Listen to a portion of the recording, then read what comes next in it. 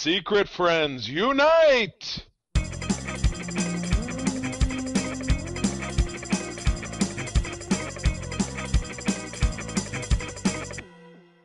Welcome to the Secret Friends Unite podcast, episode 458. This is your guide to the geek side, and I'm one of your hosts, Todd Oxtra, joined by Charlie Carden. Walking in a winter wonderland. Well, I'll be driving, but hopefully not off a bridge. No, I'm good. There's a lot of snow here in West Michigan, where elsewhere in Michigan they're like, it's raining. Oh, it's raining here and it's windy. We have like over a foot of snow. So yeah, big thumbs down. And I have to travel for work on a Sunday, which totally sucks. So this is the highlight of my day. Trust me. You win. Yeah. We are also joined by a special guest who's been on the show before, so she's no stranger to the fun and hijinks of Secret Friends Unite. That's Mrs. Kelly Guentner from I'm gonna screw this up. Phoenix Sisters Cosplay. All right, welcome, Kelly. Thank you. I am coming from Hoth, also known as Wisconsin. Wisconsin. Wisconsin. Wisconsin's closed. Moose outside should have told you. Yeah, That's a good one. Thank you. I did not. I had power out last night, like I told you all off screen or offline. I did not have to kill a tauntaun to stay warm last night, luckily. But the day is young. Jury's still out. Day's young. So tauntauns in the area. Watch out. If someone knocks on your door, it's probably a Wampa. Don't let him in. Right, exactly. It'll be like the land shark. Candygram. He's like, I'm cold. Let me in. If it's cold for a Wampa, then yeah, it's bad juju. Forget about it. And Todd, cold, they're cold. Yeah, you don't have any weather, but you got the cold, right, Todd? That's what you always say. Can't shovel the cold. Yeah, exactly. 2 inches of snow. That's about it. It's so weird. We've got like no snow this year. Last year it was like -20, and we had like 30 inches of snow. So whoa, the world is a weird place. That's pretty intense. Oh my gosh. Well, you know what's not weird is the wonderful people over at our Patreon. We even have one on the show this week. Oh my God. But as we talk about it every week, these are the wonderful folks at kind of the top level of our Patreon that let us make all the extra fun content that we get to make. Kelly is not only one of our great Patreons, but she was also actually on a yet to be released second segment where we're talking about Buffy the Vampire Slayer over on the Facts Geek Life. So I'm so jealous of that, Kelly. I love Buffy. Well, maybe you can guide Charlie to the right side of maybe things. we can pull Todd in for it. We've had Todd on before with another person. Maybe we can do a 3-part segment. I'm not opposed to it. I feel like Todd should join for our season 2 part 2. Yeah, we're gonna have a season 2 part 2 coming up, so we'll get that scheduled here. But at any rate, as I mentioned, Kelly, as part of the Phoenix Sisters Cosplay, is on our Friends with Benefits level, along with John Sedorf, Brendan Myers, Asian Sith Mistress, awesome Corey in HD, who is returning to us, and Matthew Keel, who's pretty new. BFF level, as always, is Sean, Stella, and Henry Nias, the great Nias family there in Minnesota, and my friend Missy Merchant. We are very grateful for all of you. Please visit patreon.com/secretfriendsunite for a 7-day free trial. Check out our content. If you like what you hear, please feel free to stick around. I was talking about my Facts of Geek Life show, where I take a classic genre show or sometimes a non-genre show. We pick a season, we pick a handful of episodes, and then we just kind of break them down. Kelly's been on, Todd's been on. Todd and I do a great show called Spinner Rack, where we take on a little arc of a comic book and talk about it. So we have a good time. So lots of great content there. We've been doing it for about a year, so there's a lot of fun stuff to check out. Awesome. Yeah, and just remember, Charlie, the more Patreons we get, that means that we don't have to launch an OnlyFans page. So, folks, oh, you're right. It's keeping us off the pole. Now. Keeping and I apologize if I'm being offensive to anyone who has like an innocent OnlyFans. Doesn't OnlyFans have like a good side where it's not just content? I thought I read that somewhere, but maybe that's a fallacy. If anybody knows of a like wholesome OnlyFans, let us know. Wholesome fans. Oh no! I said whole. Oh, geez, Todd! My goodness! All right, well, it's too early for moving on. Oh my God! Well, moving on. Our comic cover this week is from the year of the birth of my dear old man, January of 1949. Gave us Planet Comics. Not sure who the publisher is, Todd. You have to tell me about that. I will look it up. But yeah, this is issue number, what the heck issue? We're at 58. Sorry, I had to look because it's awfully small. 10 cents gets you 52 pages, probably published quarterly, if I'm not mistaken. But we've got a new adventure starring Hunt Bowman in the Lost World. This is very small print. I might have to blow this up for my old eyes. Oh, that's not helping. Mista of the Moon. Mista of the Moon, which I'm pretty sure is a Fleetwood Mac song. No, that's Sisters of the Moon. Sorry. Star Pirate and many others. Well, 52 pages.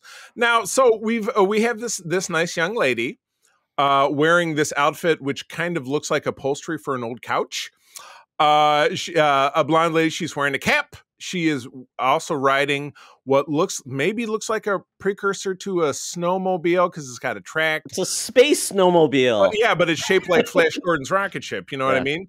And then you've got a dude shirtless, but he's wearing a carapace.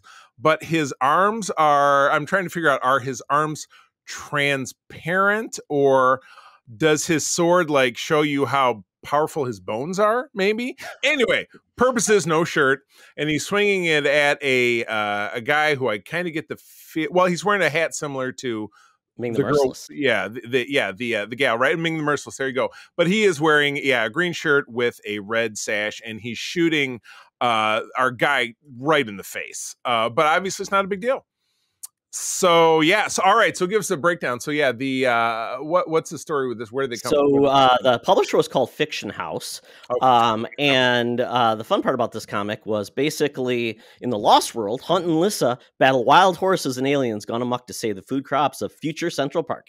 The Star Pirate is intrigued by efforts to revive the hibernating crew of a Venusian spaceship, and Mista is enlisted to help evacuate a prison planet, but the convicts have other plans. Wasn't Mista? Wasn't that a show from the 90s on the W? I don't know, but 52 pages, full color. Oh, very nice. So good job, guys. I mean, very nice. That's 10 cents. That's a lot of entertainment. That's less than half of a penny. What's 52 cents divided? What's 52 pages divided by 10 cents? Math me. 0.05. 0.05.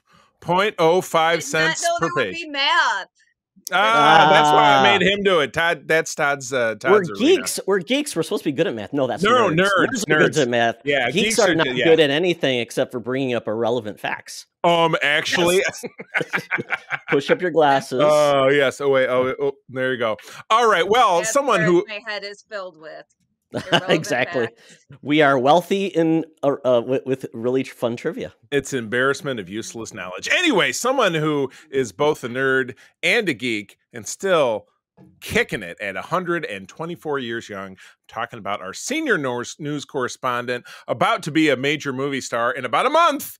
When the Madam Webb film comes out, we are talking about our senior news correspondent, Madam Webb, down at the corner of Hollywood and Vine with all of our latest scoops. So let's go for it. Now it's time for Madam Webb's rumors and news. Take it away, boys. Thank you, Madam Webb. Madam Webb perked up when she heard OnlyFans. She has a new website that she's on. It's called OnlyFan because she can only find one person who wants to see her on a regular basis. In any way, shape, or form. Literally, because she's... Madam Webb has found the fountain of youth, though, now. True. Because she's now Dakota Fanning, right? Or not Dakota Fanning, Dakota Johnson. There we go. Apparently that was like in her rider. She's like, I get to pick a person who's playing me. And there you go. She saw 50 Shades of Grey. 50 Shades of Webb. Yes, exactly. Oh, my God. Oh, well, something that's not quite so humorous is the trailer for this film. And Todd, you dropped this on our Discord earlier this week. I will admit, I think I watched it a couple of days later, but it was with the sound off, which was like, all right, well, the first minute of the trailer is kind of like, oh, there's a bunch of people talking and somebody abducts a kid who's a ballerina, and you're like, oh, this looks terrible. How sad. I hope nothing happens to the kid. But then we get to, this is like probably a 2.5 minute trailer, right? You get at least a minute or a minute and a half in, and that's when all the talking stops, and you find out that the kid is big old scary vampire. Oh my gosh. So yeah, she's just got bad teeth. I think she's just so happy. She's just got bad teeth. She's spending all her money on the ballerina lessons. Oh my goodness! Which So yeah, is so funny she's because her dad's a dentist. So why does she have bad? Oh, that's true. oh boy, Not a bad dentist. dentist? He's a bit. Her dad's a billionaire. Oh my yeah, God. billionaire dentist. Yeah, I was going to say, you know, Correct. I know a lot of No. dentists and they do well. My daughter actually just started dental school last week, so I guess it's a big industry. But anyway, their last name is Invisalign. Oh, So gotcha. It's Abigail Invisalign. She's a part of the vampire. Invisalign fortune. The dynasty. Oh my goodness. But we kind of got a cast of millions here. So Todd, I know right off the bat, Kevin Durand is that guy actor that you see in a lot of stuff. Of course, you got Giancarlo Esposito, who is famous for Star Wars and Breaking Bad, many other things. And then it's filled with a lot of that guys. So it's like, hey, it's that guy. And it's that the blonde gal is really somebody I've seen in a lot of places. The one, yeah, the new, there you go, and the new Cassie Lang. She was with the blonde hair threw me off. The woman wearing the mask who goes to speak to Abigail was in the Scream films. She was the one who just got fired for controversy, saying something controversial. She got kicked off the list. Well, that's the sister, right? The sister is the one. Yeah. The older sister is the one that got fired. Or I thought it was this one. Differences. Yeah. So, and this is by the directing team, I believe, called Radio Silence, who directed Scream, the last two Scream films. The last two Scream films. And the Ready or Not, which is a movie that we just watched recently that April absolutely loves. Great flick. Yeah. Absolutely great flick. Yeah. So yeah, this is nuts. When does this drop? April 19th, so right after my birthday. So I'll be looking forward to that. That is my son's birthday. He'll be 24. Yeah, very exciting. Happy birthday. So yeah, I love it. You know, first quarter or first part of the year horror movies, some of them really do get legs and take off, as we found, because we're like, you know, you tend to think about that stuff in September, October. But really horror works kind of any time of the year because it's a fun romp, never makes any sense. A lot of fun interplay with these guys, like how do we kill a vampire? And then Catherine Newton's like, well, are we talking Twilight? Are we talking True Blood? Are we talking, what's the third one? There's always a third thing. What's the third thing she mentioned? The third vampire something. I forget now. The Kate Beckinsale one we couldn't remember, Charlie? Oh God, yeah, it could be. The what world? Those movies are Underworld. Underworld. We really struggled with that in our last episode. We talked about it for about 30 seconds. We talked about it for like 30 seconds and we never even came close. But anyway, this is a for sure go see for us because we love movies of all kinds, good, bad, or indifferent, mostly indifferent. Kelly, now you said you're not big into horror, so would you like see this film? I'm not big into horror, but I love vampires, and I'm picky about my horror. So, but this also, I love the twist in this one. So I also don't love movies where kids are put in danger. Right. So at first I was like, ooh, no, a kid be. But the moment where the kid was like, I'm sorry for what's about to happen to you, I was like, yes, what a twist. Right. So what a scoop! Yes, and I love the line. The tagline at the end is like, "I love to play with my food." Hey-o.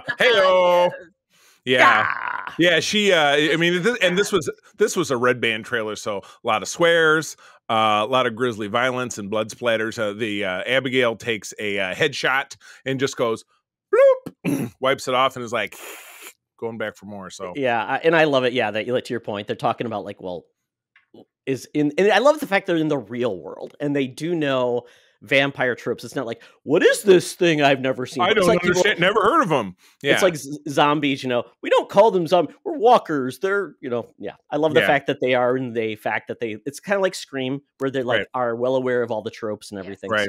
So horror comedy, but obviously pretty grisly. So, well, this should be fun, and I can't wait to talk about this on the show because Todd, you'll see it as well, I assume. Yeah, I mean it's perfect time. I love when we drop a horror film like outside of the normal time too, because it breaks things up. So yeah, good time for it too.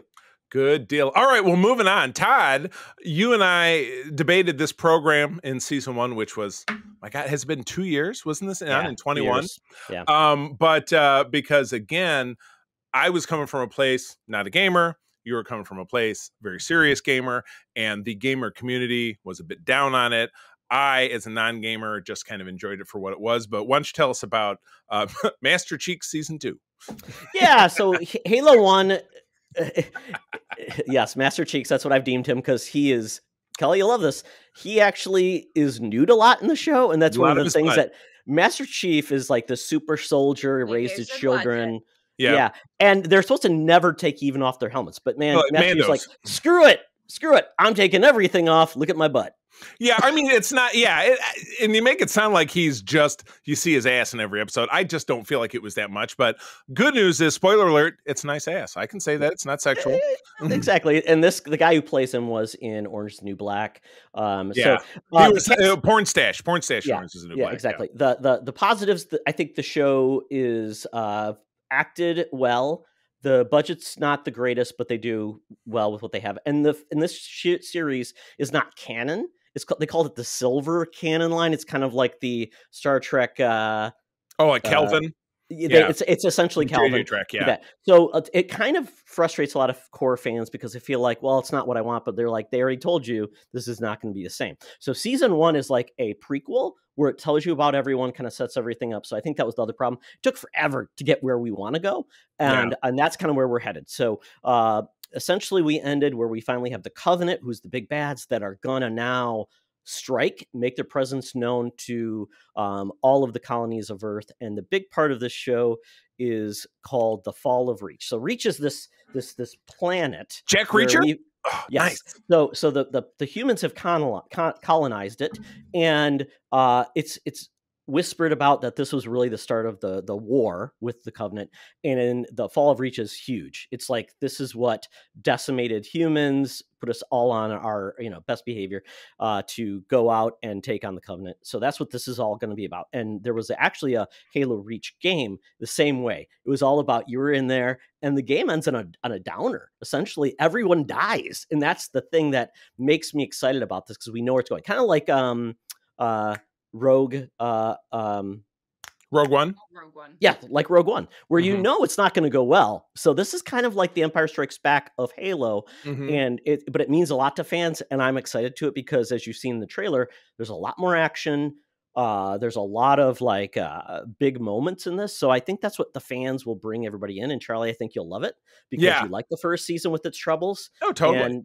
And Kelly, you're the one who said, I don't care about Halo. You saw the trailer. Did it change your mind at all? Yeah, break it down. It looks pretty interesting. It looks very space opera, which I'm total Star Warsy. I thought, looked very Coruscant and very much like Mando, and some of the dark spots that he went to. That was the first vibe I got when I was watching it.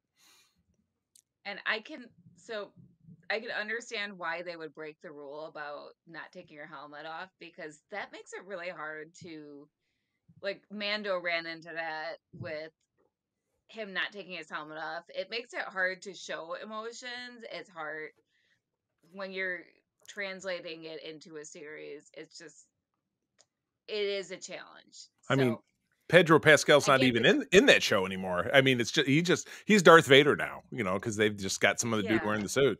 Yeah. That's why Pedro Pascal is in everything. You're right, exactly. He's got lots of time. That's why he's gonna maybe now be Reed Richards. That's another rumor. That's where that, obviously we're not talking about it because it's not been confirmed, but that's a rumor that's going around. Pedro essentially in 5 hours knocks out a whole season. He's done. Yeah, exactly. He moves on. Well, like I said, he moves on to his next show where he has to save a child from danger. That's his entire career. That's his brand. He is just grumpy dad. Grumpy dad saving the world, saving a kid. Sad dad. That's a new genre. That's the genre that everybody loves. Sad dad. That's very true. That's a very big genre now. Which is so funny because he's not a dad. And he's not sad. He's a very happy and joyous person. He is very genial individual. So yeah, that's funny. That's real acting, man. That's real acting. So well, cool. And so Todd, are we? I was looking. Do we get a date at the end of this one? February 8th. It's very soon, like right after the Super Bowl. Yeah. Oh, gotcha. Okay, good deal. Good deal. Kelly, all right, I would say if you're curious, watch a season 1 recap, like those that are like an hour long, tell you what you missed, or less than that. And if you are interested, okay, but are there cheeks in the season 1 recap? You could probably look that up somewhere if you wanted to. Yeah, if you just Google Master Cheeks, you'll get there. Yeah, exactly. Oh man! All right, well, I'm gonna rely on Kelly a lot for this next one because your cosplay partner is a very big Supergirl person, if I'm not mistaken, and you're a big Superman person, just House of L kind of thing happening. But we're getting some hints for screen tests for the new James Gunn DC Universe portrayal of Supergirl. Some names that I don't know. I probably, if I scroll down, I'll recognize faces, but we're getting names like Millie Alcock, Amelia Jones, and Meg Donnelly swirling around in the mix. So Kelly, talk to us about Supergirl. Where are you at with this? I mean, looking at these faces, what do you think? So yeah, I'm not familiar with those names either, but so far every casting announcement for that movie has been a hit for me. So I trust James Gunn.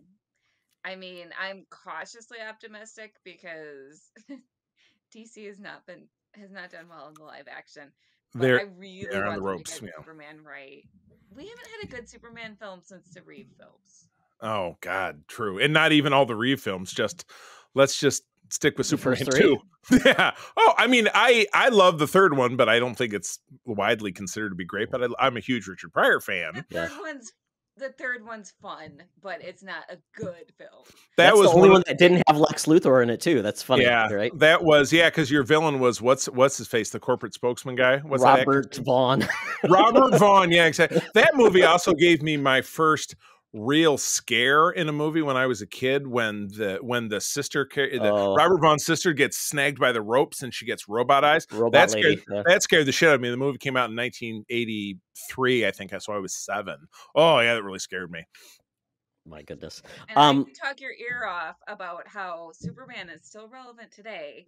Totally. People are like, oh, well, Superman's not relevant. But okay, so well, do you want me to talk your ear off about it, or should we say? Well, I think actually that would be. I think Charlie, we don't always have an extra guest on Spinnerack, but I think we could do a special on Superman. Yes, and maybe talk about some stories that where Superman has been excellent and people need to know more. So I think that would be a good. Let's book it. We could really go all in. We'll save it for the Patreon. Good news is, if I didn't mention it, our Patreon, and because I do it and Todd do it, those older episodes do find their way onto our network feed eventually. Absolutely. So even if you don't end up partaking of the Patreon someday, you might certainly hear that conversation. But yeah, Todd. So yeah, I scrolled down to the picture. I do recognize the woman on the extreme right as being the younger version of one of the main characters. I'm forgetting the names of the characters on Princess Rhaena Targaryen on Hot D, House of the Dragon. And then the other two women are familiar-ish. The blonde woman with the very formidable eyebrows, she looks super familiar. She was in that Disney Zombies. So if you know those zombies, Kelly, do you know the Zombies series on Disney? I haven't watched it, but it's goofy. Also, Disney Zombies sounds so sanitized. Ooh, they're Disney zombies. It really is. The zombies are yes, they're dead, but they're just green, and people don't like them. It's kind of like class culture. Yeah, exactly. And they sing and dance. Oh, delightful! And Millie Alcock is the one all the way on the left, and I'm not. Not ringing a bell. Right. Oh, all the way to the right. The one on my left, as I'm looking. I'm sorry, in red with the dark hair. No. The one to the right is the young princess from Hot D. You and I are looking at it backwards. The one in the red dress with the dark hair is the one that I'm not. Is okay. Then the caption is reading it. The caption is flipped around. Correct. It is opposite. Yeah. Yes, it's opposite. Well, that must be Meg Donnelly then, and I'm not familiar. It is Meg Donnelly. Yeah, Meg Donnelly. I could not tell you what she's done, but the funny part is, oh wait. Donnelly. She's in the Zombies thing. Zombies. Okay, I'm wrong. But she has played Supergirl, the voice actress of Supergirl, in the DC animated film Legion of Superheroes and Justice League Crisis on Infinite Earths Part 1, which actually just dropped. So maybe I'm completely wrong because they have them completely out of order in the picture. Right. Yeah. Good. Great work, guys. You had one job. The guy writing the slug line. Yeah. So that would be Amelia Jones is the brunette, I believe. Okay, gotcha. So yeah, this film, Superman Legacy, is going into production this spring in Georgia with, of course, David Cornsweet in the titular role, Rachel Brosnahan, who I'm forever in love with, as Lois Lane, Nicholas Hoult, Lex Luthor, and yada yada yada. Oh, Isabella Merced, who's on the rise, a star on the rise right now, and of course Nathan Fillion as Metamorpho. Isn't he the guy? He's kind of gray and red and green, and he's all stretchy. Am I thinking of the right? DC Metamorpho is the man that has all the elements. Oh, okay, I thought gotcha. Nathan Fillion was going to be Guy Gardner. He is going to be Guy Gardner. Oh, then this is wrong too, because it says, oh, wait a second. No, it gives the names and it says playing respectively. Okay, very good.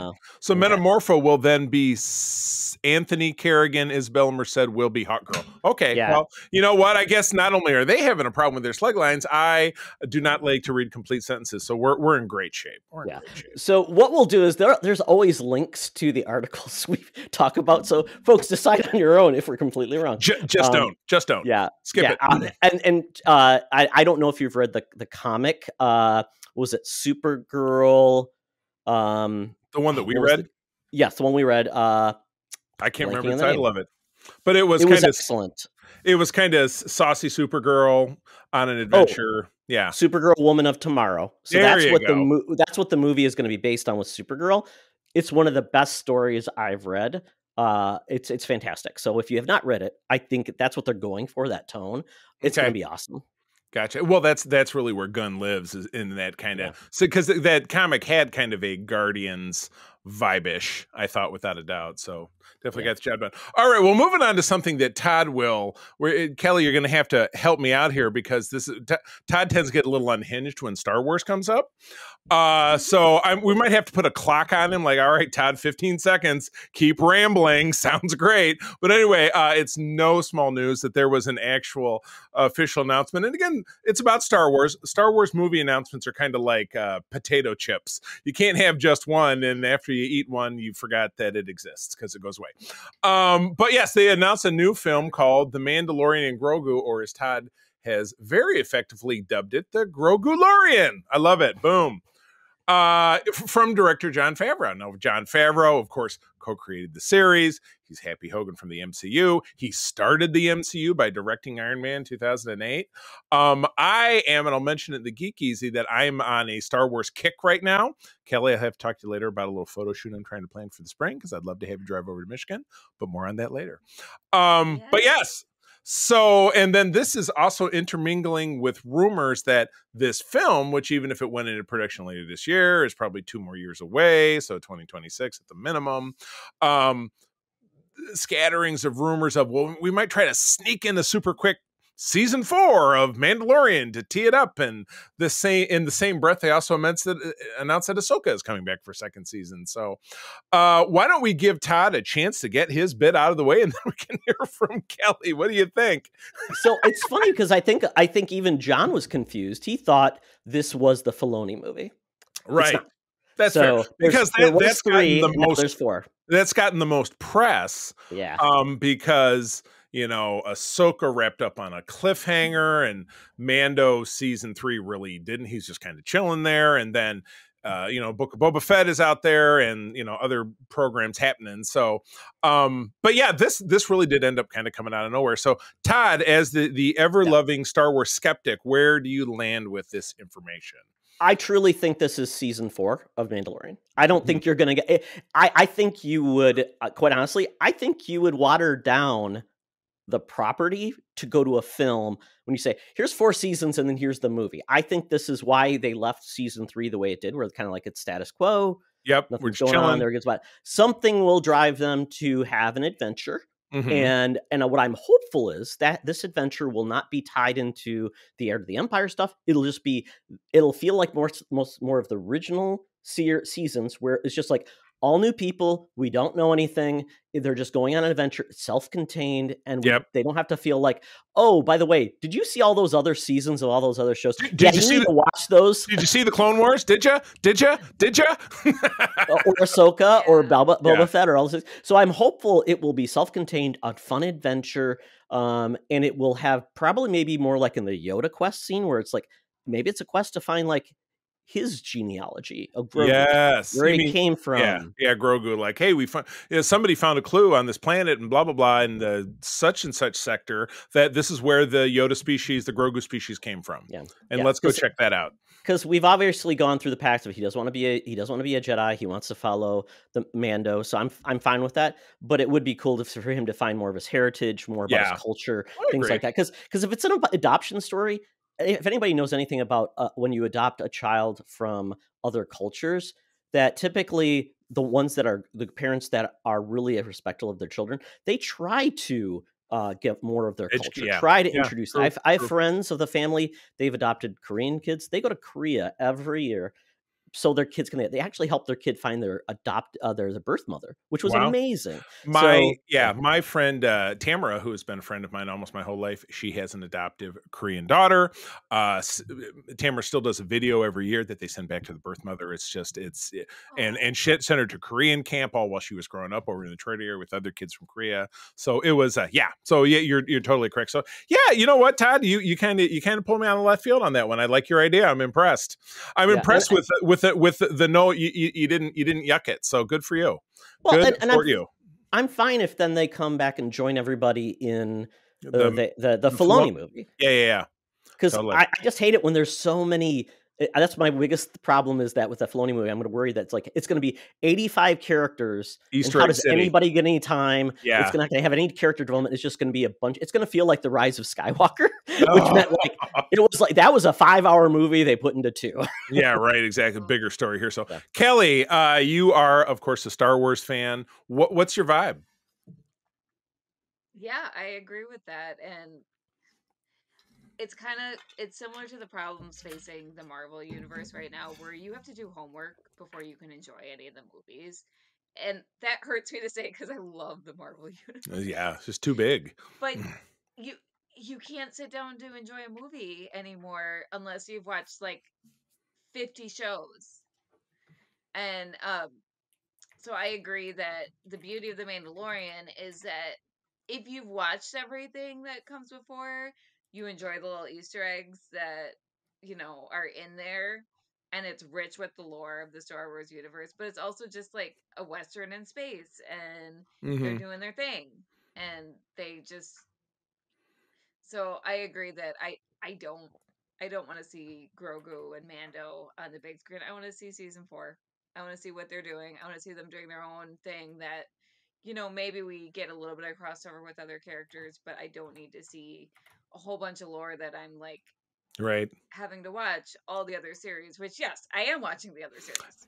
And a lot of us have, but again, Todd, you and I have talked about the quadrants, right? What you really want to do is touch the normal people out there who maybe are like, oh, Baby Yoda's cute. Like my wife is a huge Star Wars fan, but Baby Yoda, she gets sucked in of all of Star Wars. There's a cute droid, there's the Ewoks, there's Grogu, there's blah blah blah blah blah blah. But you need more people who are of that, like, well, I'm kind of casual Star Wars, but I ended up watching The Mandalorian because it's on Disney Plus, and that's what I know, so that's what I can enjoy. And that's how they're going to have a hit movie, like something going beyond just absolutely, what us, hardcores really dig on. Yeah. If you want to bring in everybody, you make it as streamlined, as simple as possible. Right. And then you really can bring home the big money, which this is why Disney's doing this. This is the biggest home run they can do. It's very easy because it's a property. They don't have to worry about pissing off fans, really. I think everybody will be in this that likes it, and I think this is where you get people back to the theaters to see Star Wars. And Disney is doing this because they realize streaming doesn't make them money, but movies do, and then they can get more subscribers when the movie hits Disney Plus. So it's people are going back to the old ways where it's like, yeah. Showing you that the entertainment industry is the big wheel of time. It's the wheel in the sky, baby. Cue the song. So finally, we're getting into a show that I'm completely obsessed with. Talked about it last week on our 2023 wrap up. We just did a watch through to the point that is good timing because we watched a cutscene movie of which I've watched before, Battlefront 2, because April and I were doing some costume talk and planning for a photo shoot. And then she said, "You know what I'd love to see a cutscene thing of is The Last of Us." it's between 3 and 5 hours long, depending on the content game? you find of the game. Yeah. So we're watching the 3-hour version. We're almost done with it. But yeah, totally obsessed with The Last of Us. Again, Pedro Pascal, grumpy sad dad rescuing a kid from a world of disaster. So Todd, now we're getting into the season 2, which is the second game, which you forewarned me is even more heartbreaking. So tell me about this news. Holy cow. Yeah. And this is very exciting. And I am curious how they're going to approach part 2, because part 2 is essentially 2 stories that kind of parallel each other. So they could break it up, and season 2 could be like one story or they could alternate. So I'm curious how they're going to do this, because there's no Last of Us Part 3. So because of that, I don't know and I know they would love to have more seasons of the show. So I'll be curious how they do. They were supposed to have a Last of Us like multiplayer online game with story and everything. That's been canceled. So, and typically these games take anywhere from 5 to 7 years. Well, the last one came out in 2020. So that would mean the earliest would be 2025. Unless they share the story, like they could do Game of Thrones where they share like, this is what we're gonna do. And since the creator of Last of Us is a writer and part of the show too, that could work, because he said, this is what we're gonna do. And so this is part 3, but I can guide you through it, because it's not like George R. Martin was there, writing the show as it went along. This is a completely different experience. So I think this could be successful. But the cool part about it is we have 3 new cast members that have joined the cast. So one of the big ones is a character named Abby. Caitlin Dever is playing her. Now, Abby is known in the game as someone who is a large physical presence. That is part of her nature. She is imposing. She views her body as a weapon. So yes, she works out. She wants to be prepared for the worst. And Caitlin Dever is not. So it will be interesting. I'm sure she can find a coach like. You're talking about like Tom Cruise Jack Reacher versus Alan Ritchson as Jack Reacher. Well, no, she's going for Alan Ritchson. Right. That's my point. Yeah. But it sounds like, Caitlin Dever is potentially not Alan Ritchson. Correct. But she can find a fitness coach and get her ripped, and it'll be fine. Rip it up. So that is one of the characters. I don't want to give you any information about Abby. You'll find it out. You'll be but unless you want to watch the cinematics of season 2, that's up to you too. No. So that's one of the characters. Then we have Dina, another character. She's one of Ellie's closest friends in the sequel, played by Isabel Merced. Fire. Isabel Merced's everywhere. Yeah, and she was in that Dora in the Lost City of Gold. I've heard that's a fun movie. Oh, it totally is. We saw it. Yeah, it was totally fun. Yeah. And then we have beef star Young Mazzino, who's going to play Jesse. And he's part of the community within The Last of Us Part 2. And I don't want to give anything more. These are great cast members. I'm very excited. This is going to be amazing. It's going to be a long time. It's probably in 2025, I believe, is when the show's coming back.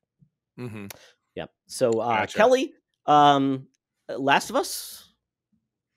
I just got HBO Max back, so I'm going to be binging it.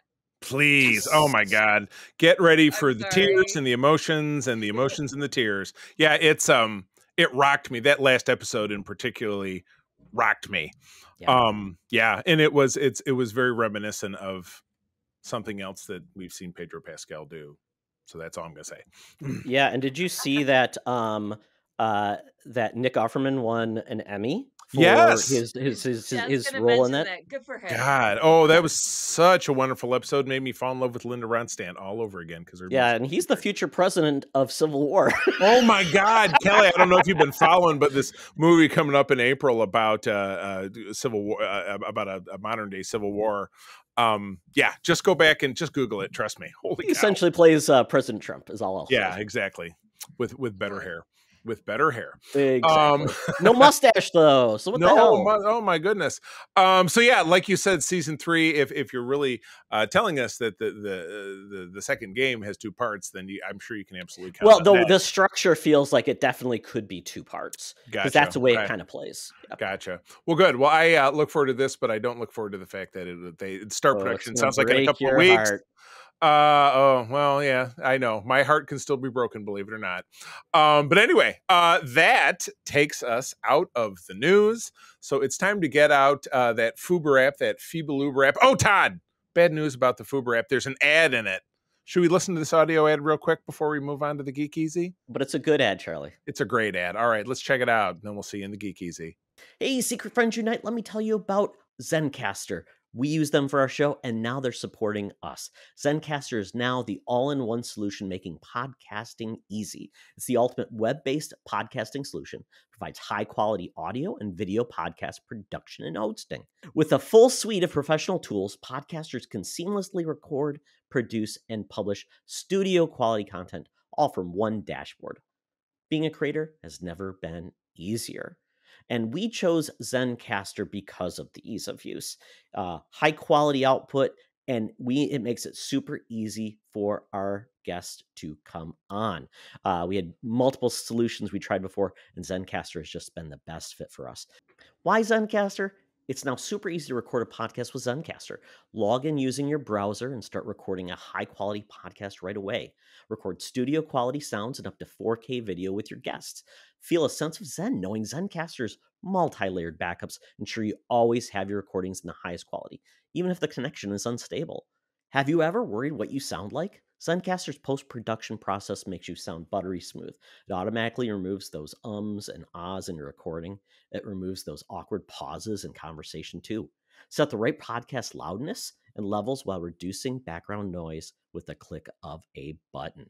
So if you're interested in making an easy, high-quality podcast just with the click of a browser button, go to Zencaster.com/SFU and use our code SFU. You'll get 30% off your first month of any Zencaster paid plan. I want you to have the same easy experience I do for all my podcasting and content needs. It's time to share your story. Now back to the show. Talk nerdy to me. Talk nerdy to me. We're sitting in the Geek Easy, cover band's playing, drinks are poured, and we are ready to get our nerd on. So Kelly, what have you been geeking out about lately? Oh boy, the Percy Jackson series is everything I could I possibly ask for and more. It's I don't know if you two have been watching it, but I watched the first episode. so good. If you've read the books, it's faithful to the books, but then, they made some changes led by Rick Riordan that were really good. And even if you haven't read the books, if you're a fan of Greek mythology, it's just a Sweet. must watch. The cast is amazing. Just, that's been amazing. Yeah, I've been rewatching a lot of stuff, a lot of comfort shows, because I've been really, really busy with editing my audiobook, which is going to be hopefully Excellent. ready. It's going out to my backers first, and then we'll be getting it ready for mass production. Wow. Awesome. And also, I've been busy with planning the multiverse fundraiser. Tell us more. Yes, please. Yeah, Use your time. You're up. let's do it. So the multiverse fundraiser is a virtual convention and a charity fundraiser. So every year we team up with a charity partner to spread awareness and raise money. The virtual convention is literally just a comic convention that's free to attend on YouTube or Facebook or the streaming. Well, now we're going to be on Instagram, so that's a new addition this nice. year. Thank you, StreamYard. It's free to attend for you all, and then we have a link to donate to our charity partner. This year's charity partner is just an awesome cause. So it's comic books for kids, and they also have a partner charity called Comic Books for Troops. And their mission is to donate child-friendly comics to children in hospitals and cancer centers. And then Comic Books for Troops donates comics to troops. And they are in all 50 United States. They also are in most of Canada, and they are in the UK. So just a fantastic charity. It's so important for kids who are going through these life-threatening illnesses to have, something to distract them, something to cheer them up. Oh yeah. Comics, as you all know, I think I'm preaching to the choir, but comics just bring hope, they bring inspiration, they bring joy.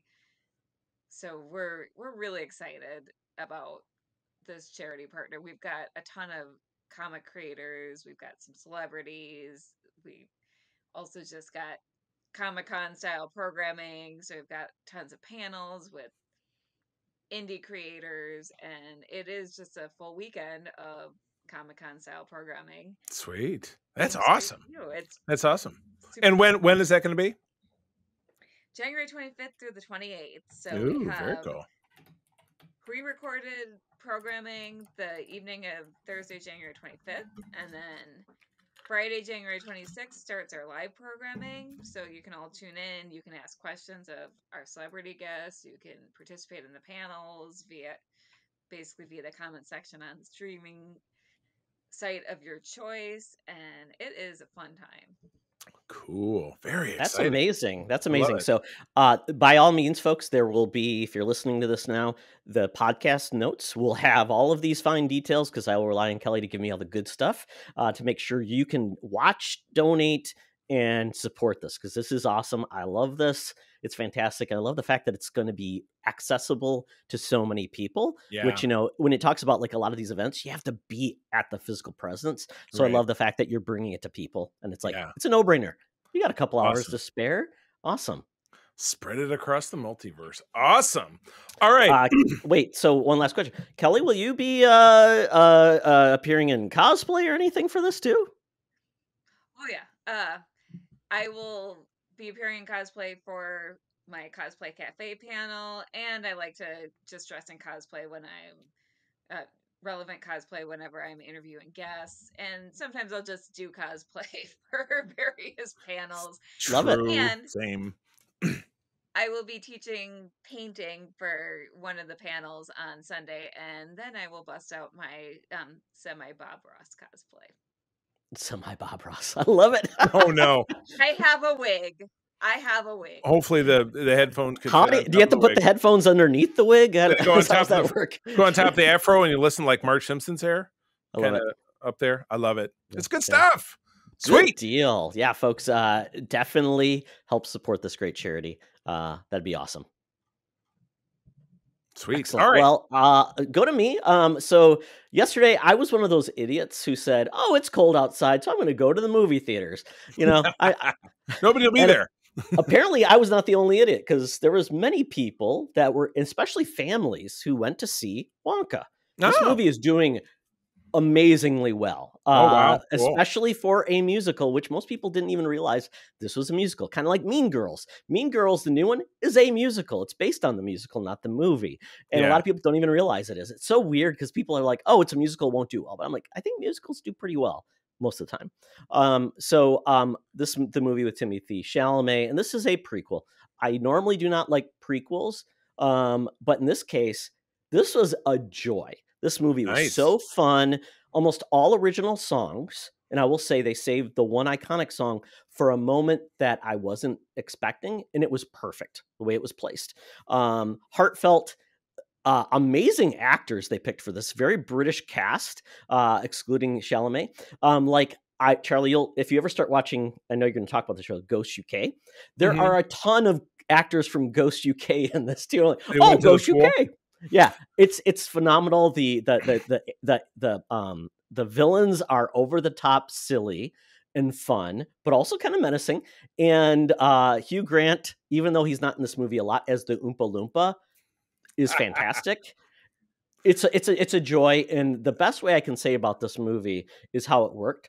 As I was leaving the theater, I heard a little boy talking to his dad and going, Oompa Loompa. So I'm like, oh, nice. They won. They got this for kids. And I think this is a great addition to the original Willy Wonka, the Chocolate Factory. I think it adds in because you get to see how. Yes. Yeah, I think it's great. It's well done. A lot of joy. Timothée Chalamet is just so much. He's like the guy you like, even though he's kind of doofy, you know he's going to find a way through. He's kind of like the MacGyver of chocolate. Is the best way to put it. You know what? Go ahead, please. I had an argument with a moron online who just insisted that musicals are not part of geek culture. Oh, what? I saw your screen clip from that one. What the?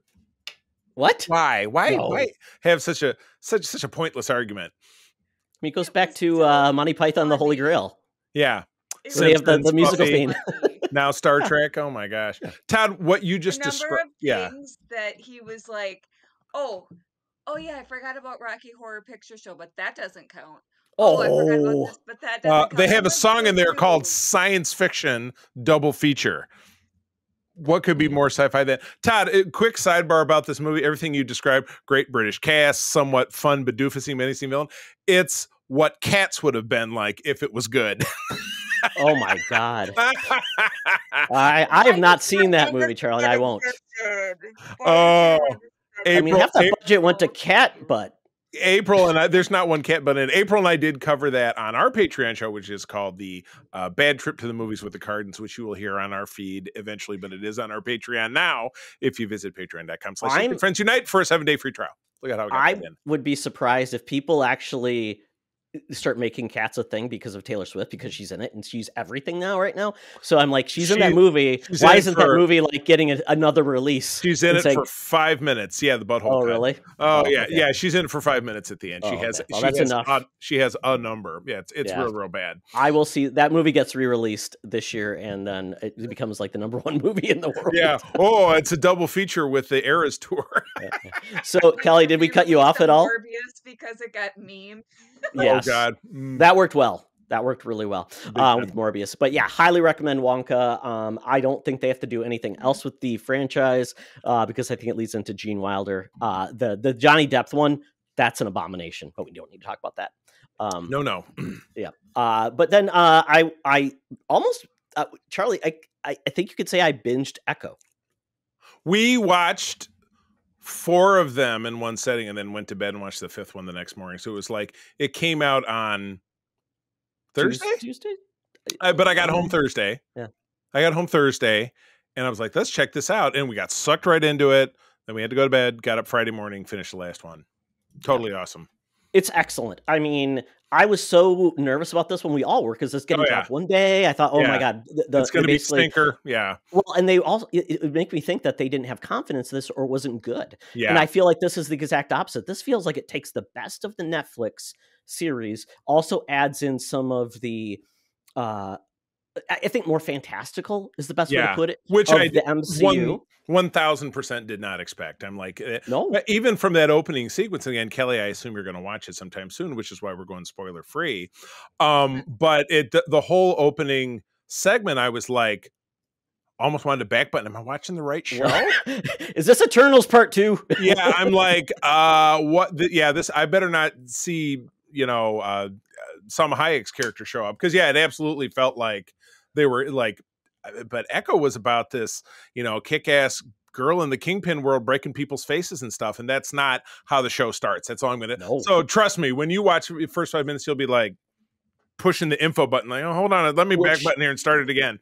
Which actually, quite honestly, I liked because it upset my expectations. Precisely. Which was perfect for the show. Kind of like said, we're not going to hide that there's something more to this series than we are. So it's putting it out there. But this series is amazing because not only did it create ASL, American Sign Language, with respect. Apparently the cast learned American Sign Language to speak to our main actress. Many of the people within the show all spoke ASL because they grew up with Maya. They knew her in the community. She goes back to Oklahoma essentially to hide out. This is essentially a direct sequel to Hawkeye. Yeah. Where, which is cool. I like that too. I wasn't sure where this was going to take place. And I think the other part is this dealt with, she is Choctaw. In Oklahoma, dealt with that. She was back in Oklahoma, and it dealt with the culture in a way that is amazing. Right. Really effective. Off, yeah. And this is a new take on Echo. So Echo in the comics, really, her power is basically like Taskmaster. She could echo abilities and do those. She does not have that ability in here. Yeah. She's a trained fighter. And I also want to say the cast is amazing. Biscuits made me laugh my butt off. He's a goof. He's fun. The Russ, I can't remember the name of the ex-boyfriend of the grandma. He's an iconic. I know he's an actor. iconic Native American actor that you see, and he's that guy. And yeah, it's on the tip of my tongue. I know who you're talking about. And he was absolutely hilarious and funny. And I love the fact that this didn't feel like, oh, it's going to be like all up its own butt about Native American culture. True. It was. They did avoid that. It was very good, but it also said these are real people that aren't just that's their only thing. They have real people. And I love and I tell you, the other part. The action sequences with Maya, she is a badass. I mean, I sometimes struggle with people and how they do choreography and fight. She owns it. You feel the pain, and she is amazing. So I cannot say enough good things about this show. It makes me feel more positive when we get more of this influence with Marvel going forward. But yeah, can't say enough. Kelly, yeah, highly recommend it. Marvel needed a hit without a doubt. Yeah, so I absolutely enjoy it. This is one I would say of Marvel post Endgame that you would actually want to go back to. You'd watch it and be like, oh my God, that was so good. But where something like the Eternals, you wouldn't touch it with the 10-foot pole, which was some of their other films. They were just like, I don't really see watching this one again. It was hard to get through it the first time. But go watch it. Let's keep the conversation going. After you do that, let's talk on Instagram. Let's talk on Threads. Let's talk on socials about this, because I am all for the show, because they had to have a hit because they've been batting low, and this one got knocked out of the park. Yeah. Oh, I will say though, What If season 2 has been very true. I need to finish that. I'm on like the last 2 episodes. Oh, you were on the last 2 episodes like 2 weeks ago. Come on, baby. I know it's coming. Finish it up. All right. Well, I'll take us out of here pretty succinctly. I saw a couple of different things, including Todd loves this. Anytime I watch something Todd watched in the past, he thinks it's because of him. I'm sorry, babe. This is where it came from. April, like, let's watch something light. All right. Well, we haven't been at Paramount Plus in a while, even though that's where we watch Colbert. It's where we watch the Daily Show's not back yet, which is weird. Hopefully they're back this week. And that's where all the Star Treks are. So Ghosts got thrown up in front of me. I'm like, Ghost. Oh, this seems familiar. And it's got the chick from My Zombie. And Todd must have talked about it at some point. We watched it 5 or 6 episodes in. Totally digging it. 2 seasons out there. Season 3 starts in like 3 weeks.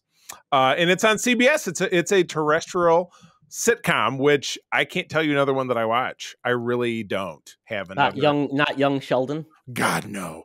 I caught that I was saying in a hotel earlier this week where they had a lobby TV that was on, and I'm like, how quickly can I get out of the lobby to get away from young Sheldon?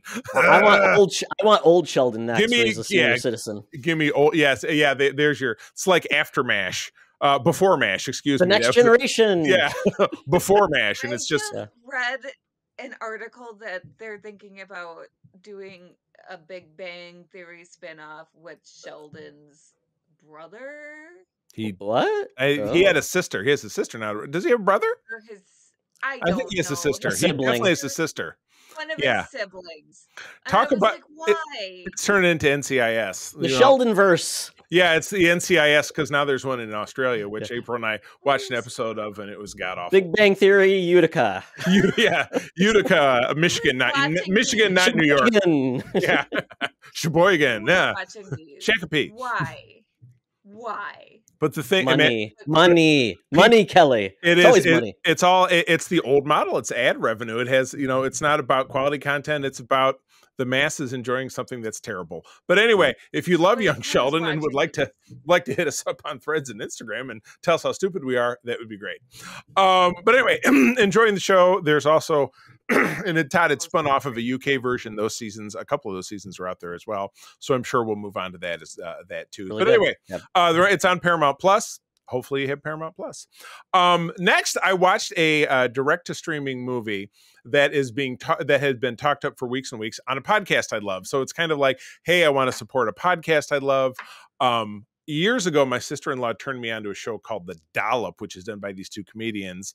The first guy's name I'm forgetting because the second guy is on a show with comedian and actor Jake Johnson. The first guy's name was Gareth Reynolds. It's on a show called We Can Help, which is it's a satirical radio call-in show where someone calls up with their problem and these 2 guys just slice and dice it. And for about the last 6 weeks, Jake Johnson, talking about this direct to Hulu film that I saw today, had been talking about it and bringing on guests like Andy Samberg, Natalie Morales, other people who are guesting with him on it. So it came out on Friday. I was jazzed up to watch it because I'm like, I want to be there to support this show I love. It was moronic. Yeah, Andy Samberg did actually appear as himself. They didn't give him a ton to do. The whole movie had to do with Jake Johnson's character. It was written and directed by him. It was at least written by him, if I'm not mistaken.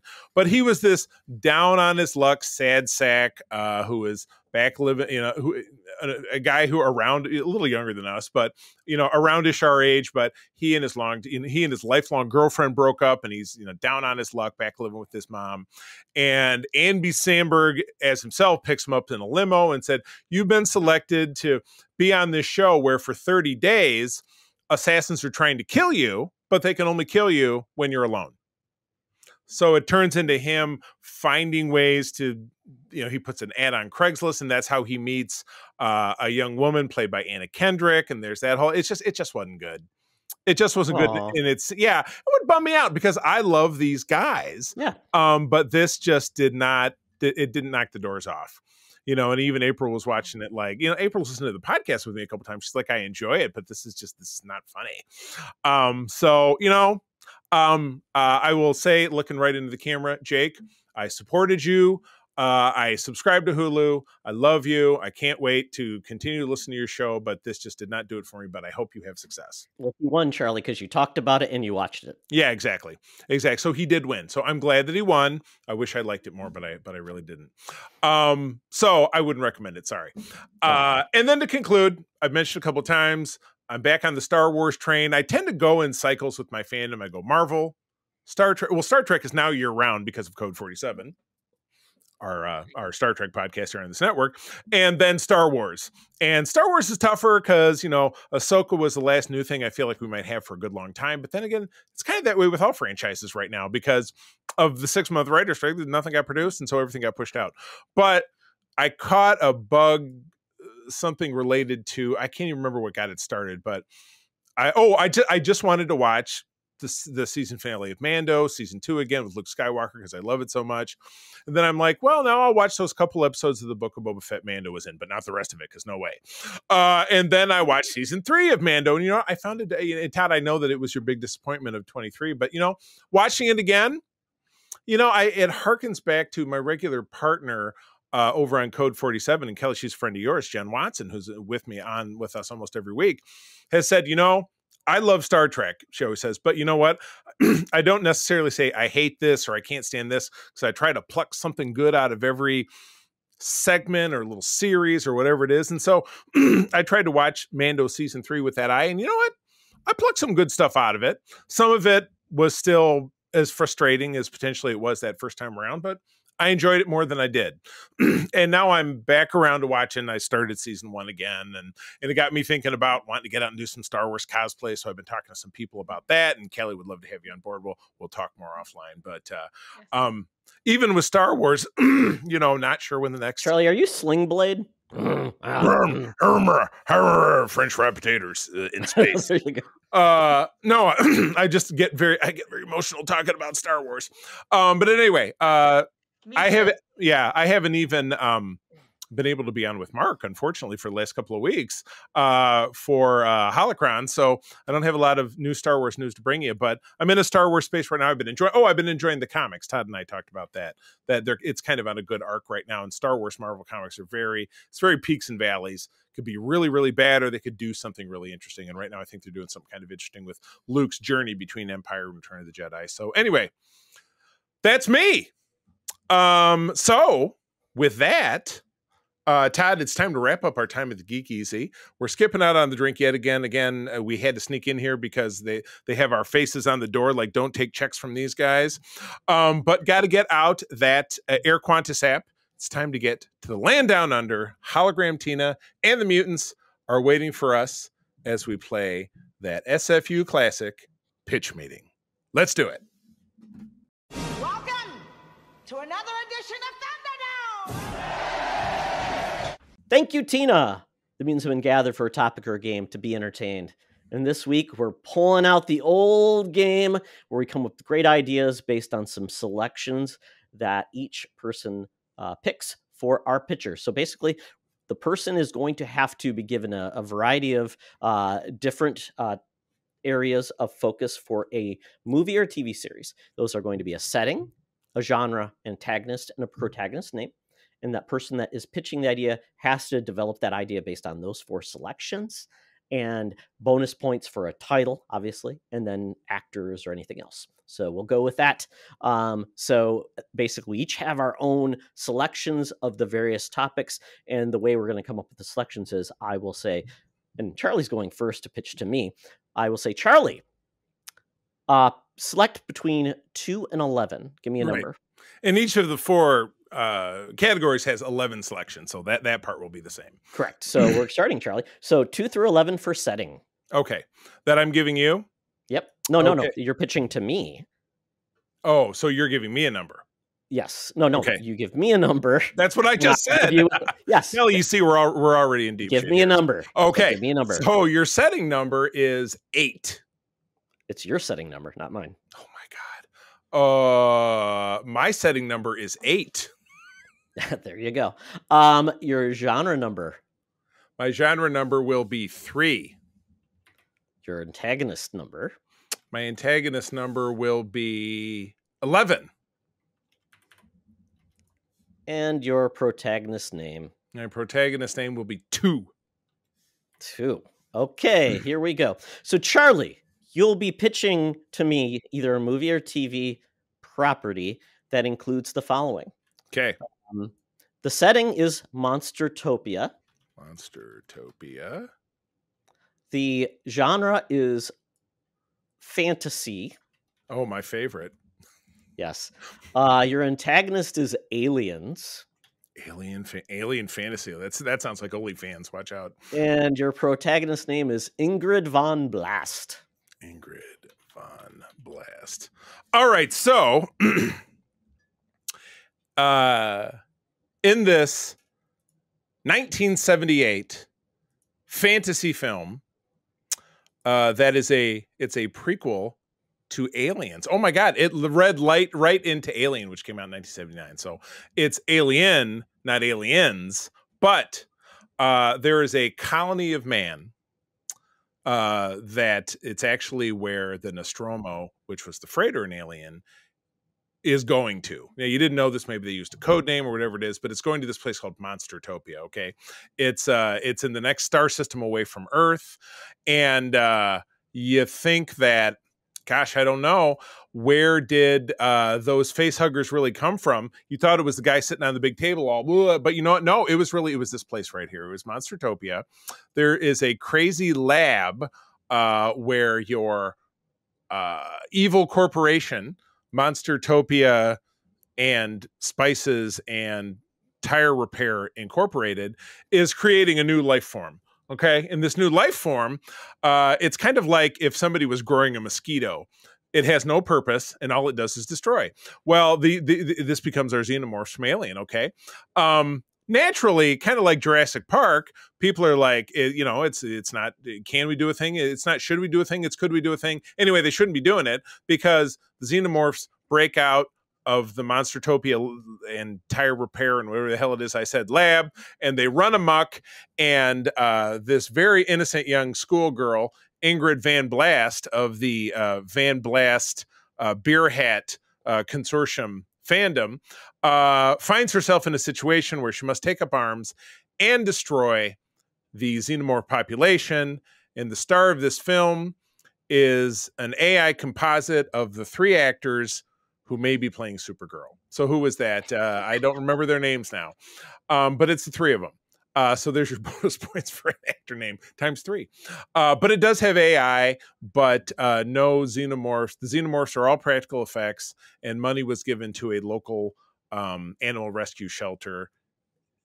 So it's good publicity because AI is bad.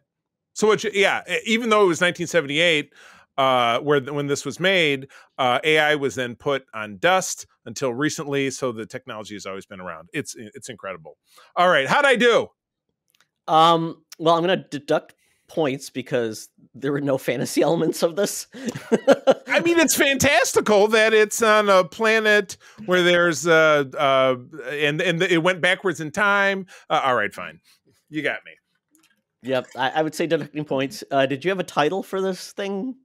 It was Monstertopia Xenomorphs weekend at Van Blast's. Kelly, you can weigh in too. I mean, I don't know if we're gonna.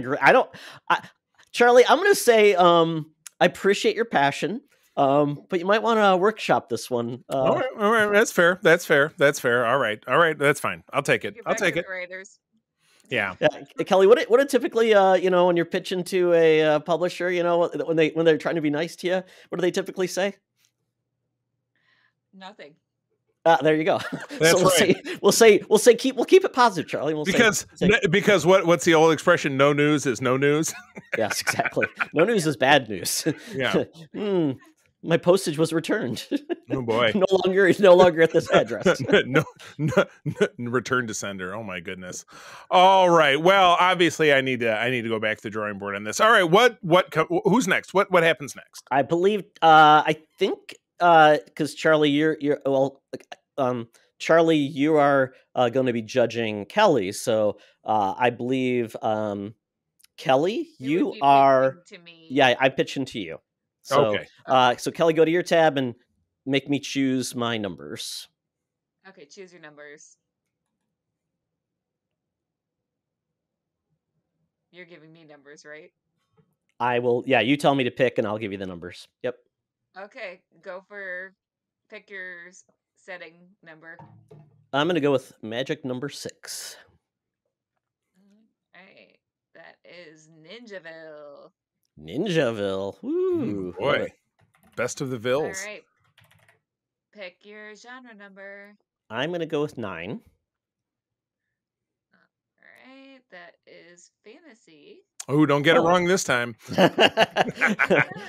What was that again? Oh, okay. And pick your antagonist number. I'm going to go with 3. All right. Aliens. Oh, jeez. We're kind of. Is this a redo on Charlie's? Oh, this could be. No. This could be my redemption arc. It's all aliens all the time for pitch meeting. Yeah. So many aliens. All right. And then pick your number for your protagonist. I'm gonna go with 10. All right. 10 is Claudia Wolfsbane. Well, there you go. Okay, that's a little bit better. Claudia Wolfsbane. That could be a red herring or a plot device that's supposed to distract you. Yeah, I'm stealing that for a novel. There you go. You can take any of these, Kelly. I won't even charge you. Please you can have all of these. Just credit me. Yeah. Or not discredit me, but credit me to say, Please take Ninjaville because that's the winner of the. Inspired by the wing beneath my wings, Todd Oxtra. I love Ninjaville. A blurb somewhere. I'll give you credit. Claudia Bring it on down to Ninjaville. I'm just change my name to Claudia Wolfsbane legally. Yeah. Oh yeah. There. I was thinking about changing my name to Joey Handshake. That's one of the other characters. Lance Manley has always been the one I've wanted. Jaden Butterbeer. I don't know. I love these names. Lay it on me. Okay, so this is going to be an animated film. Think of this is going to be by the people that made Mitchell's versus the Machines. So you can kind of got a feel for that. So this is going to be about Claudia Wolfsbane. She is part of a family of werewolf killers, but she doesn't want to be a werewolf killer. She actually really likes werewolves and writes fan fiction about them. So she is a disappointment to the family. They're like, "What are you doing?" So it's one of those things where she's always felt like there's got to be a better way. I want to really be a ninja. So she decides that she is going to, when she hits 18, she is going to, drop out of werewolf university and go over to, basically 3 states over is Ninjaville. And Ninjaville has her favorite ninjas. She loves the art of ninjutsu. She loves the costume. That's what she cosplays as. And people are like, what are you even doing? That's disrespectful to werewolf hunters. So she decides that's what she's going to do. She's going to pack up her bags, go there, ride her unicorn because it's a fantasy movie. That's as a unicorn. That could have sealed the deal for me. Yeah. So she's taking her buddy unicorn, who's also kind of like her comedic sidekick.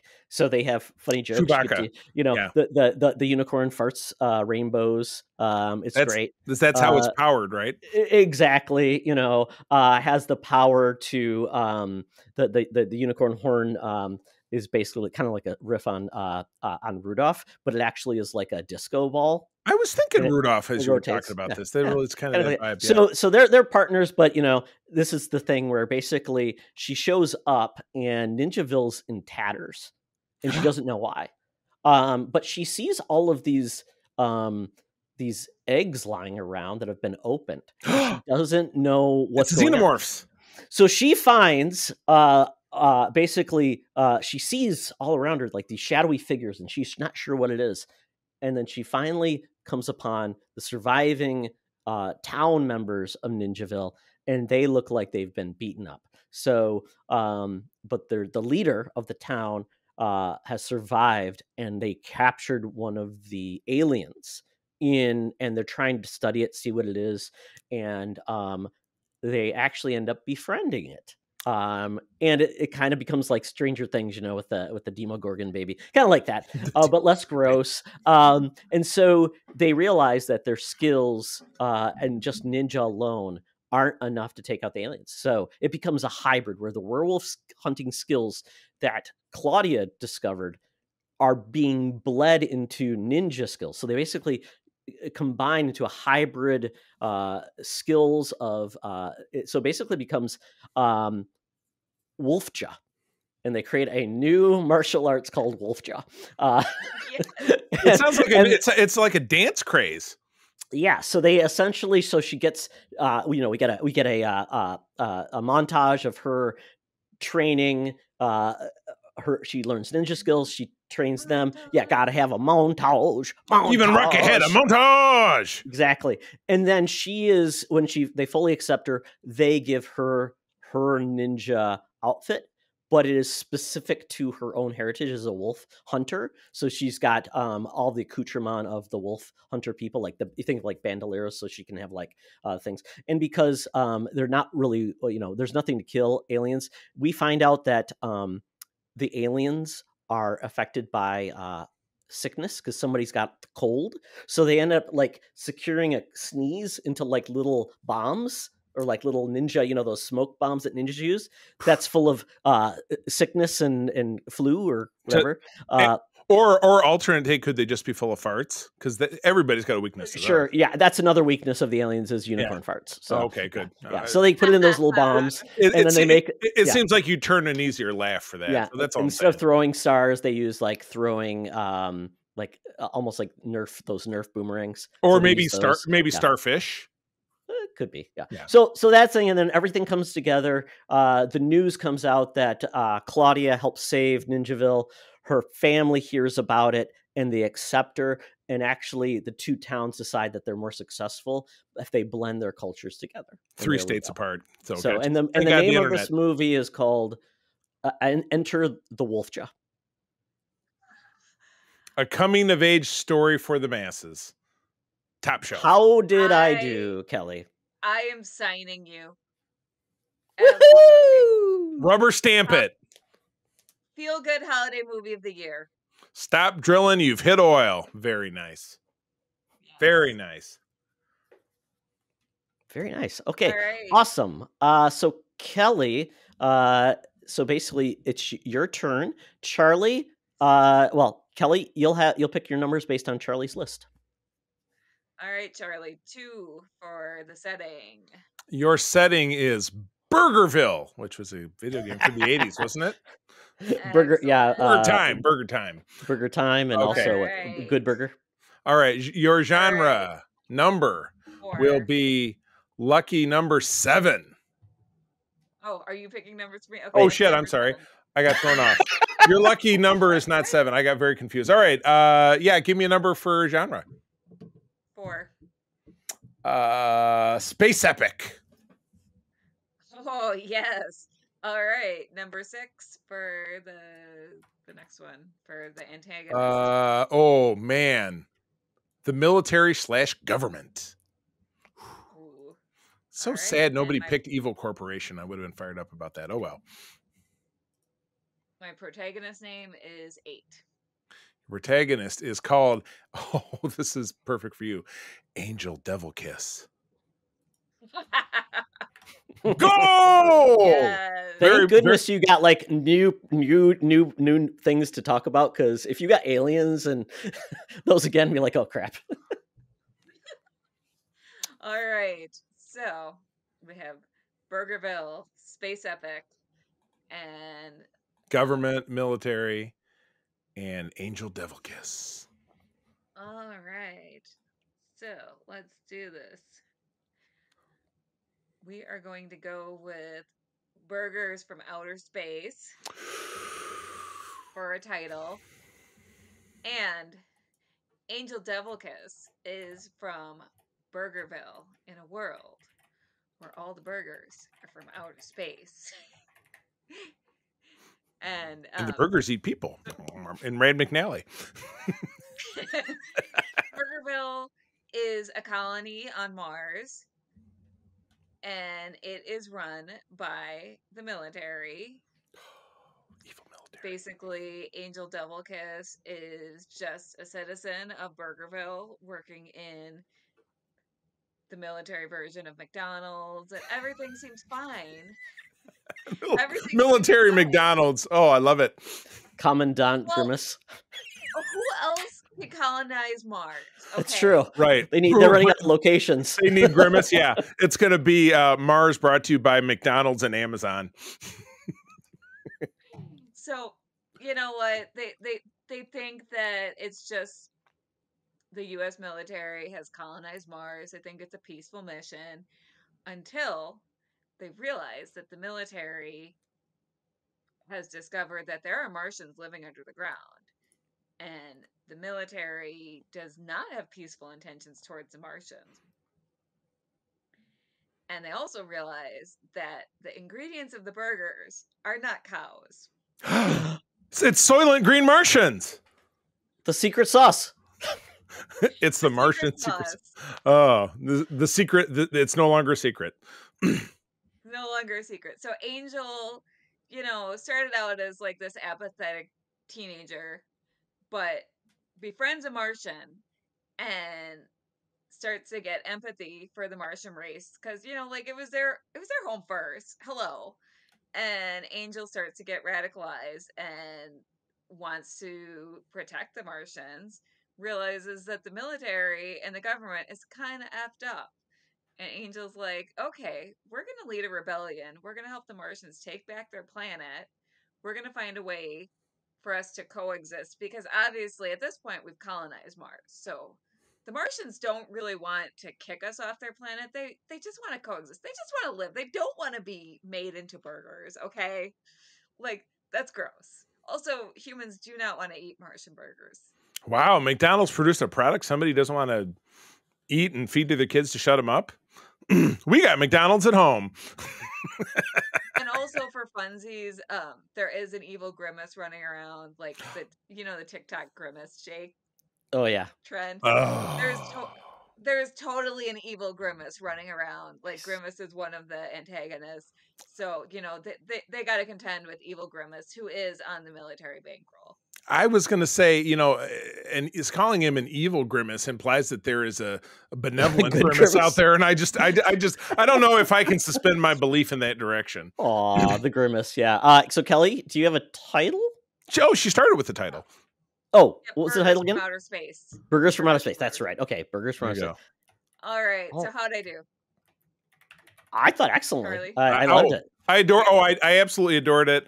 Again, Todd did he did pop Grimace's name in there, but you ran with it. And I think if I was to give a note, I would say maybe developing a subplot where we figure out that Grimace could be an agent for good, which I have traditionally never been able to believe. He's a double agent. Yeah, could be a way that in the end, he or it, and Angel Devil Kiss somehow function together, but then Grimace has to make like the ultimate sacrifice. Maybe you see two Grimaces grappling, and then Thanos shows up. I don't know. There's possibilities. Kelly, this is where like you're like the studio's taking your idea and like, yeah, it isn't even my idea anymore. What exactly. are you doing? Oh boy, yeah, just leave Thanos out of it. But anyway, I think it has a great opportunity to delight moviegoers everywhere and to put more money into the pockets of McDonald's, which clearly they need because they're not doing so good, because there's 2,000 McDonald's in this state alone. Or McDonald's will sue the pants off me for showing them in a negative. Right. You can use in which case they'll still make money. What is it? McDougal's or McDowell's from Coming America? Yeah. Or it's an upside down M, just a W. You can call it, Wonder Woman burgers, and then get Whack Arnold's. That was the one from Chappelle's show. Yeah. Oh my God, this is great! I love it. Great job, everybody. And Kelly's an author, so she's got ideas constantly running it through her head. So this is perfect. Right. And Kelly, by the way, these ideas are all trademarked by all of us. So by the way, guys, you can't steal any of our ideas. They're owned by us, trademarked. Evil Grimace, good Grimace, and now we own Thanos. I don't know how we pulled it off. It was spectacular. It's Thanos, like anus. Like Enos? Enos? Oh my goodness. Well, that's the end of the show.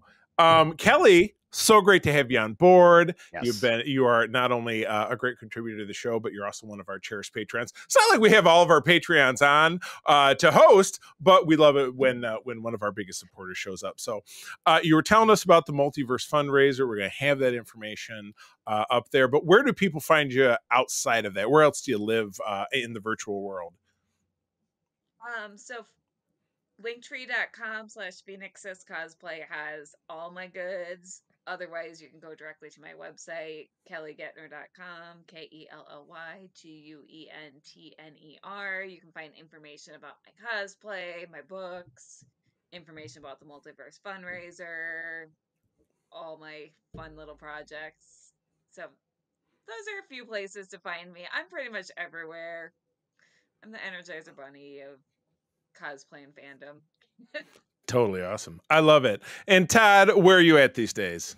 Oh, I am at Threads, at Teoxtra, at Secret Friends Unite. Also on Twitter, at Teoxtra and at Secret Friends U, just kind of keeping presence all over the place. But obviously Discord is the place to be. We want more people to join us, have good discussions about all the world of Geek. We love it.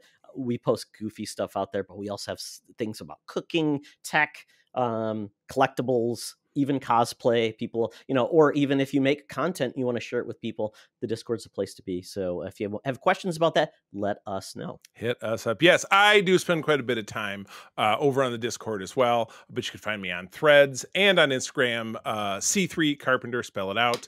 But most of the time, my lovely wife and I are running the USS Grand Petoskey, one of the biggest chapters of the International Star Trek Fan Club in the world. We are based here in West Michigan, but I do have the privilege of running Region 13 for SFI, that is Michigan and Eastern Canada. If you're a Trekker within the sound of my voice and would like to learn more, give a Google to our Region 13 website. You can also visit sfi.org or the USS Grand Petoskey website and find us on various socials, and we can pair you up with Trekkers in your community. With that, friends, as always, thank you for joining us. I'm going to tell you that sharing is caring, and to keep on trucking. Be the hero, not the villain. In a truck. Burgers are not people, they're aliens! This podcast is part of the Secret Friends Unite podcasting network. Visit secretfriendsunite.com for more great shows, articles, news, reviews, and more. Secret Friends Unite podcasts are available on Apple, Google, Spotify, and other podcast services around the world. If you'd like to be part of the conversation, you can join us on Facebook or our new Discord server, or follow at Secret Friends U on Twitter. Please subscribe to Secret Friends Unite on YouTube and visit our merch store at tpublic.com. Just search Secret Friends Unite. Thanks for listening.